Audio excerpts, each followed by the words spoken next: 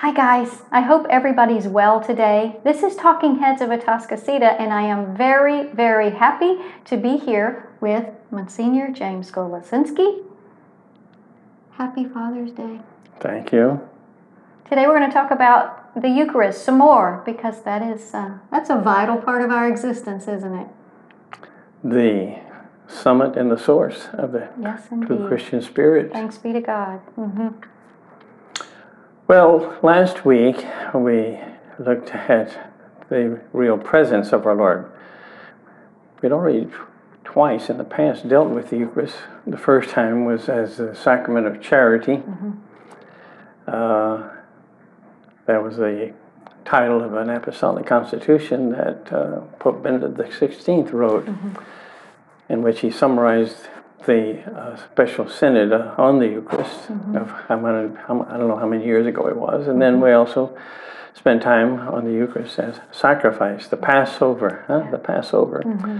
And so last week, in preparation for the Feast of Corpus Christi, we looked at the Eucharist from the standpoint of the real presence, because there is so much confusion at the present time.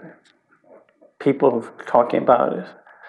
The Eucharist being a symbol of our Lord. And so what we did was, first we looked at chapter 6 in John, where our Lord gave the promise of the Eucharist, and then looked at those places in the Acts of the Apostles where the breaking of the bread is mentioned. For example, when on the first day of the week we met for the breaking of the bread. And so that raised the question, what is this breaking of the bread? And we find a definition in St. Paul's first letter to the Corinthians in both chapters 10 and 11. Am I right? Yes, 10 and 11. He takes up the Eucharist, and he said the breaking of the bread is not a participation in the body of the Lord. Well, some people quote from the 6th chapter of John's Gospel to oppose the understanding of the real presence of our Lord. And it's one verse in this whole treatment of our Lord's meeting with people in the synagogue in Capernaum the day after he had multiplied the loaves and the fishes. And he told them not to seek the bread that perishes, but for that which endures to eternal life, which the Son will give him. And I am the living bread that has come down from heaven. And then finally, the hammer. I am the bread that has come down from heaven, and the bread that I shall give is my flesh for the life of the world. And the crowd's reaction was, how can this man give us his flesh to eat? They were scandalized, weren't they? Yeah, they took him literally. They didn't say to one another, what's he talking about? No, our Lord, in a lot of other places, use symbolic language. There are a lot of I ams. I am the good shepherd. Didn't our Lord have a flock of sheep? Not real sheep, huh?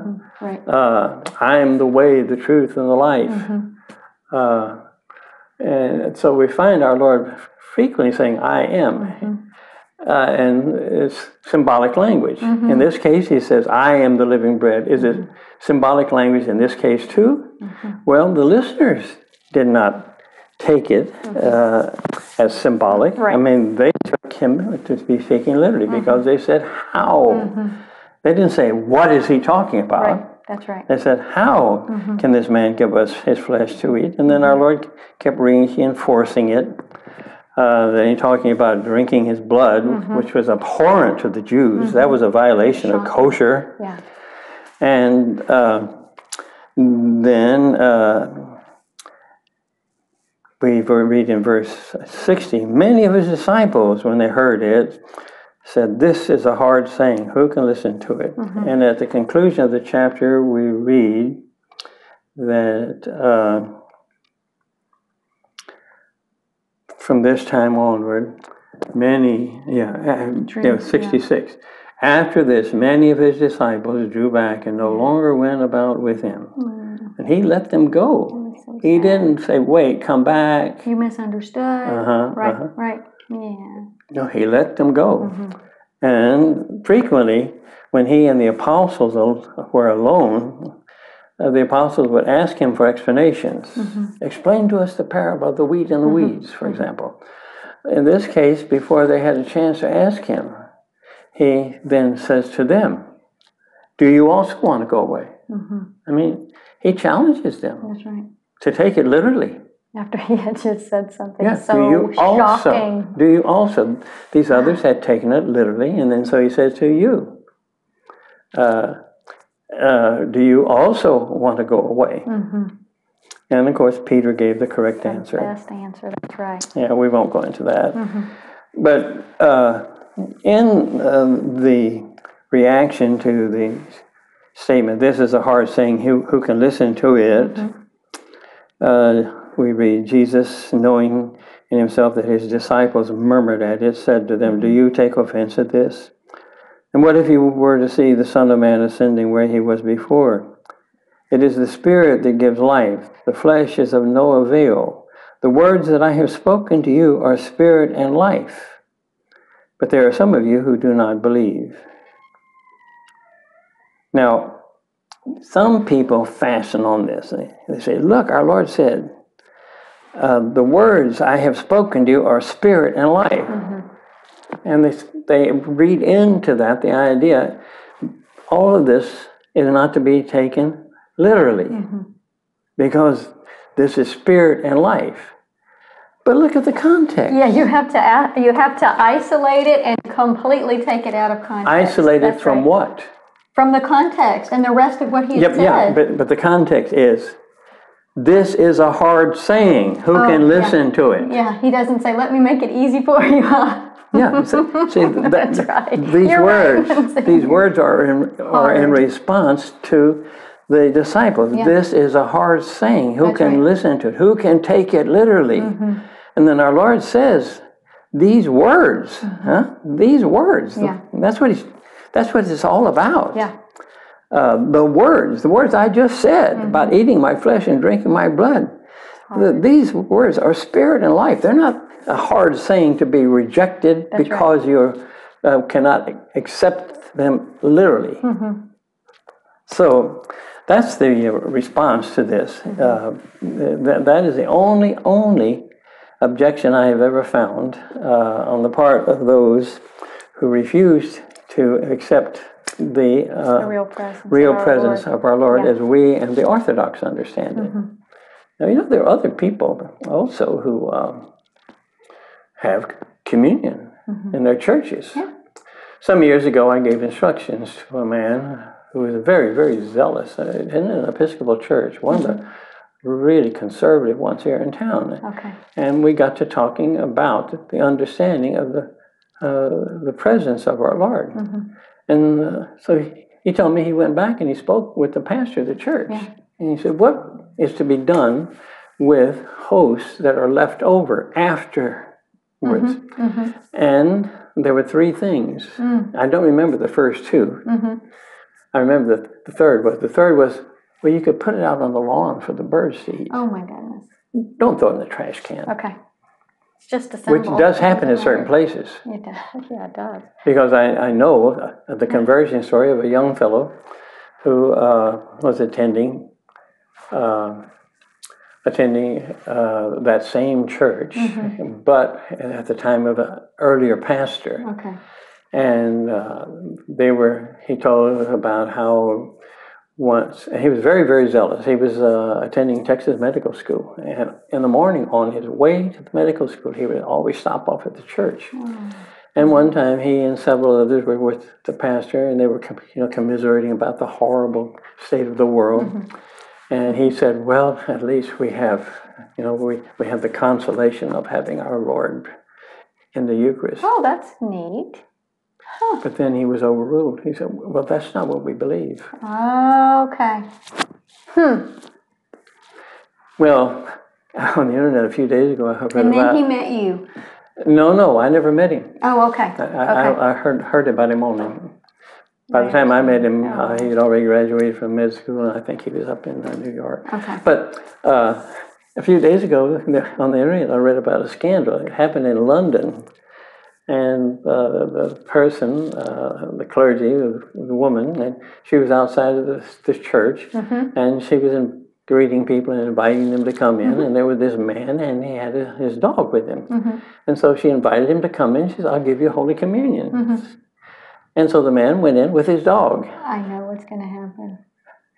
You're so psychic. It's my womanly ways, my powers, or common sense.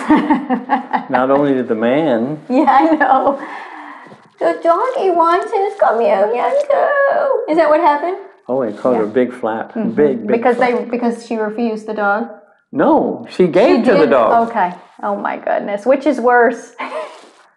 Yeah, and there was an explanation, the reason why a lot of people were offended, because this represents our Lord's redemption for us. Something sacred. It represents, you see. Well, let's move on. Recently, so many layers to that, Monsignor. There are so many layers there.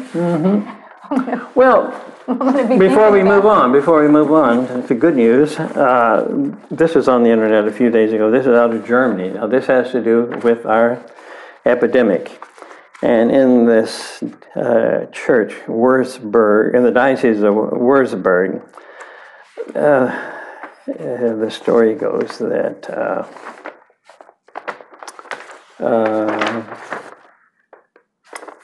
the pastor of St. Albert's is the name of the parish. Tells and the laity. On the website, it told the people on Pentecost Sunday and on Pentecost Monday. I didn't know. It says that Pentecost Monday is a holy day of obligation in Germany. Oh, I didn't know that. It's a surprise to me, yeah. And on Pentecost Sunday, Pentecost Monday, and Trinity Sunday, the faithful at home make the sign of the cross over bread and wine, say a short prayer, and consume bread and wine.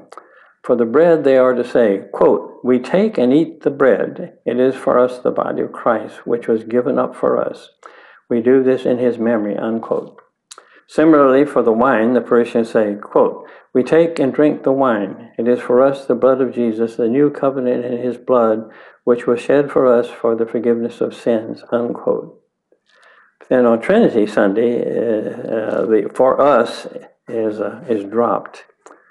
And there's something about, quote, "Eat the blessed bread and drink the wine in remembrance of Jesus and the certainty of his whole union in love to us."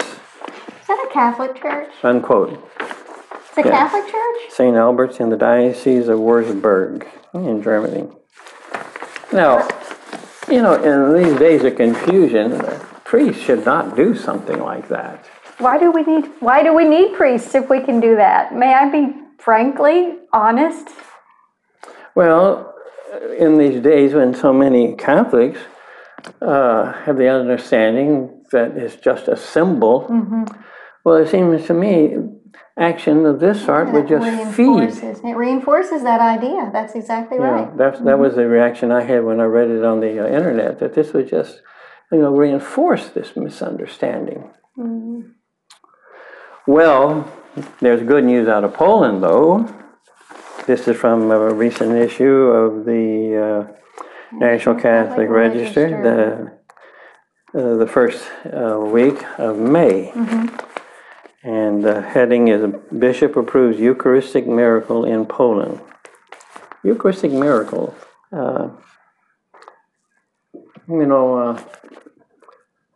There was a woman in New Orleans. Her name was Joan Carol Cruz. Joan Carol Cruz.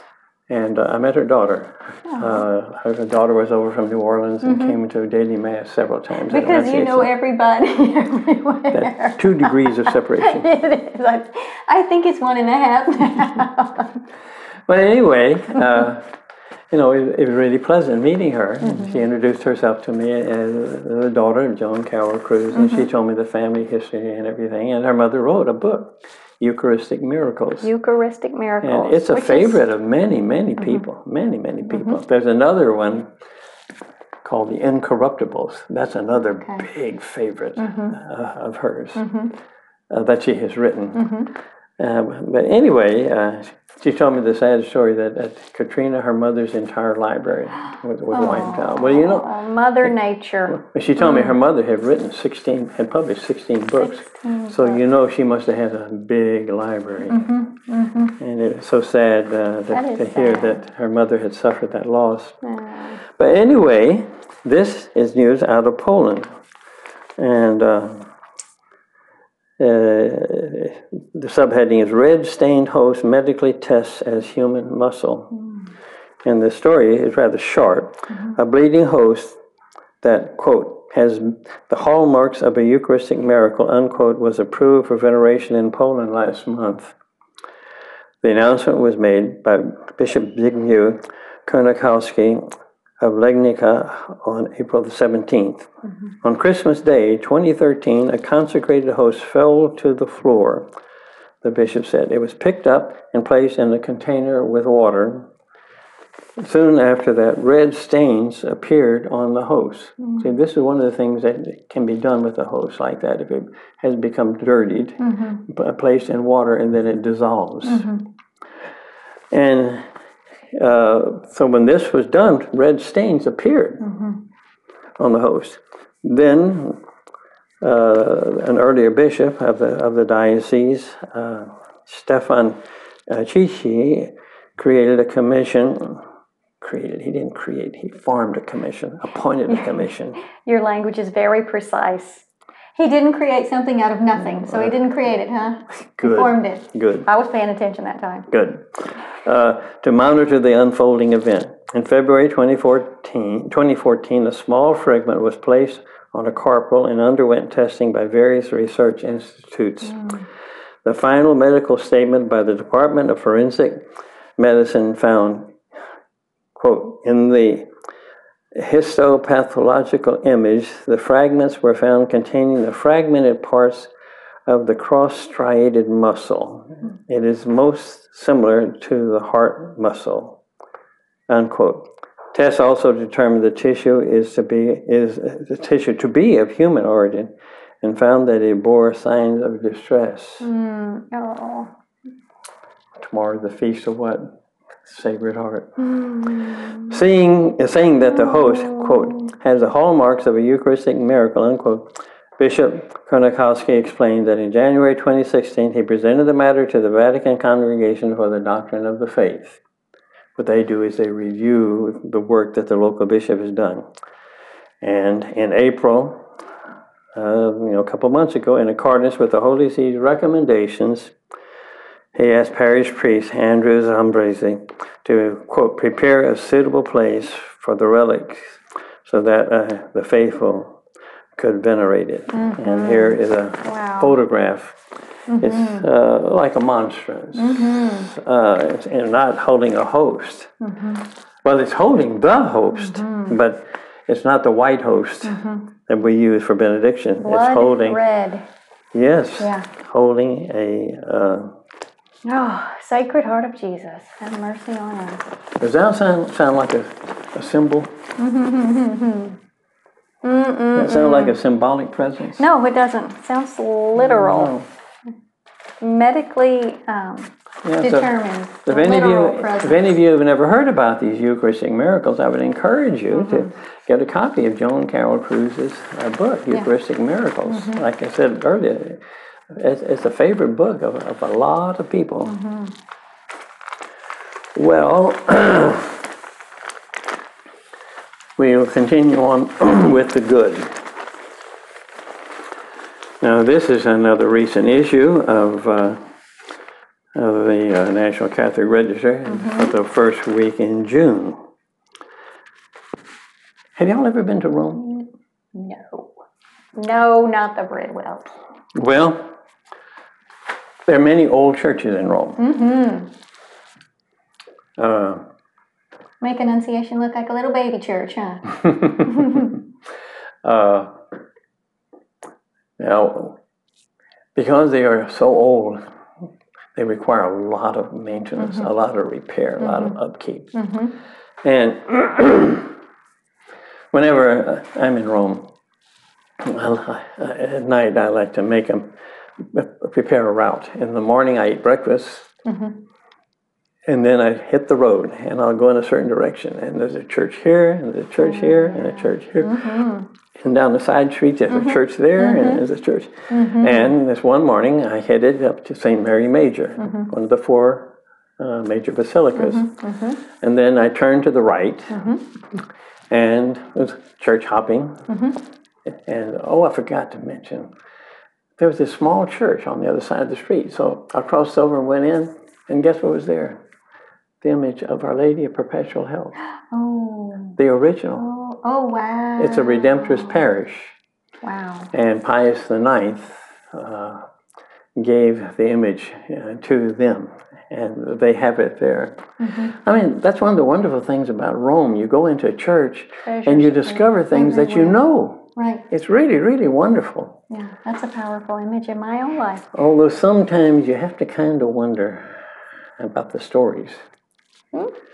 Like there was this one very close to the place where I was staying, the graduate school of the North American College. They purport to have the skull of John the Baptist. Somehow they got it away from Herodia. Well, you never know. Yeah. Well, and anyway, my route was I was going to go and visit Santa Croce, the Church of the Holy Cross, and then continue on to St. John Lateran, which is the cathedral church of the Diocese of Rome. That's really inspirational because there's a monument of the Franciscans, because that's where St. Francis went. Okay. And he met Pope Innocent III, I can't remember for sure. And Pope Innocent, I think it was, had this dream that his cathedral across the street, in those days the popes didn't live at St. Peter's, they lived at their cathedral, St. John Lateran. And he had a dream that the church was tottering, and this scruffy little man came along and shored it up. And the next morning, St. Francis arrives. Showed up. St. Francis arrives, asking for approval for his rule for this. And that's the fastest imprimatur anybody ever had. But anyway, there's a monument to the Franciscans. They're facing just wonderful, just wonderful in Rome. Well, anyway, I didn't get to go in the Church of the Holy Cross because it was under repair. But this story comes from it. In Italian, it's called Santa Croce, and it's written by this fellow John Gondelski. And he said, most visitors in Rome head for St. Peter's Basilica. Those with a little more time usually visit the 4 papal basilicas, St. Peter, St. John Lateran, St. Mary Major, and St. Paul outside the walls. Rome has, however, more than 50 other minor basilicas. One of them, the Basilica of the Holy Cross in Jerusalem, Santa Croce in Gerusalemme, is also one of the 7 pilgrim churches of Rome. Church is visited by pilgrims during the Holy Year to gain its indulgence. It's just a few blocks from St. John Lateran. They're long blocks, though, I tell you. The Basilica of the Holy Cross is noted as the site where the instruments of Christ's Passion, including fragments of the true cross collected by St. Helena, the Mother Constantine, are kept. But I want to focus on a more modern relic found there, the tomb of Antonietta Meo, M-E-O. Antonio Meo, she lived from 1930 to 1937. And she's known affectionately as Nennolina. She was born, baptized at, and grew up near the Basilica. An active and friendly little girl, she lost her leg at age 5 to bone cancer. Poor baby. A disease that within 2 years took her life. What makes Nennolina stand out were her letters. That's quotations. Nennolina very much wanted to receive her first Holy Communion, and so began her correspondence with, quote, Caro Bambino Gesù, meaning dear baby Jesus. Oh my goodness. They are the letters of a little child, written with the sincerity of a little child, a child to a child, with the concerns of a child, and the longing of that child to receive the child. They're not very long, usually 3 or 4 sentences, telling about what's going on in her life and her longing for Jesus. They brim with the directness of a child and often include regards to his mother, Madonnina, and usually Little Madonna in Italian, and usually close. Baci a salute dalla tua Antonietta. Kisses and greetings from your Antonietta. There are more than 160 of them, along with her own little diary and collection of thoughts. Her faith is simple and direct, as when she writes about her deceased grandparents. Quote, I entrust to you also the souls of the poor dead, especially my grandpa Anthony, if he hasn't already gone to paradise, and also the other grandpa, John. Unquote. No going straight to heaven for this child. He's wise. Then, quote, forgive me, dear Jesus, who has been a little bad, and also my sister, and I promise that tomorrow I will be much better. Unquote. That's number 38. Sometimes she also wrote to God the Father, quote, I love you very, very much. I mean, lots. I know that I wrote that to you in the beginning, but I want to say it to you another time. That's 111. Oh. She made her first communion at Christmas, 1936, on December 13th. And that date she wrote, quote, thank you that only 10 days are left. I will be very happy. Oh, wait a minute, before that. 10 days before that. Quote, thank you that only 10 days are left. I will be very happy when I receive you. That's number 94. On December 15th, she wonders, quote, how beautiful that day will be, unquote. And then when she makes her first communion, she mentions in passing that today is her birthday. And thank you that today I turned 6. On the 16th, she tells Jesus that she will prepare a beautiful, soft little crib, dear Jesus, so you can rest well in my heart. Oh, baby. Yeah. Oh. Matter of factly, she writes on December 17th, quote, tell God the Father I'm happy that he inspired me to make my first communion on Christmas Day, because it is the very day you were born on the earth to save us and die on the cross, unquote. That's number 98.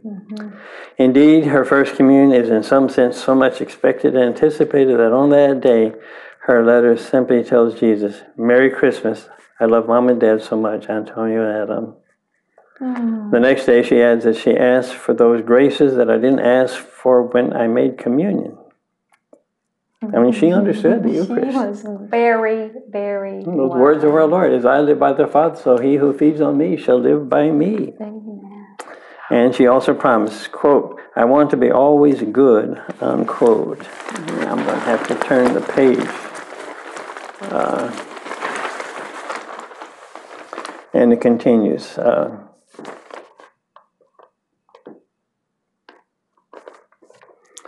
Well, her last letter is touching, a kind of child's last will. Quote, thank you for sending me this illness because it is a means to arrive in paradise.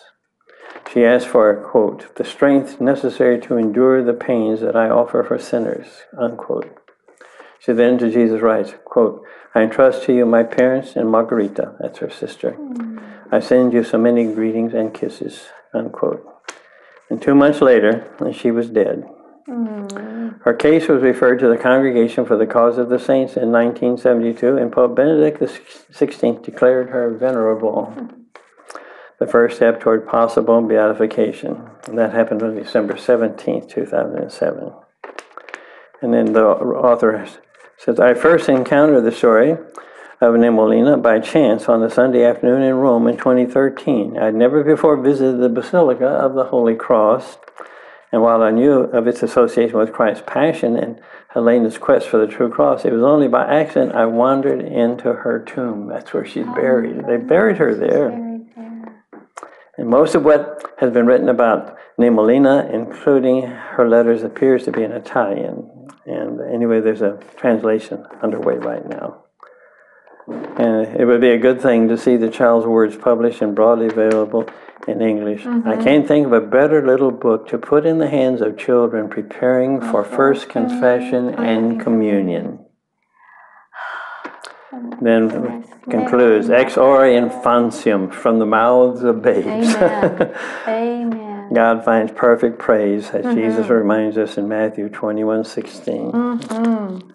It would be a good time, on this Corpus Christi, it would be a good time to get to know the little girl who wanted so much to receive her first communion, Antonietta Meo of Nennolina. Nennolina, pray for us.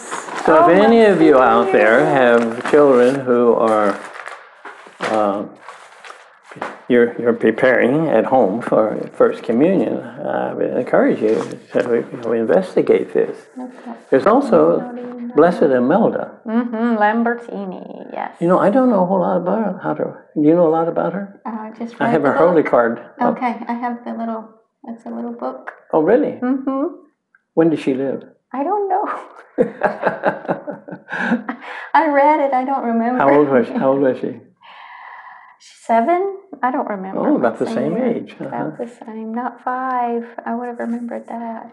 I remember when I was pastor Annunciation, some people at the time of children's first communion, they'd give holy cards with the image of Blessed Imelda.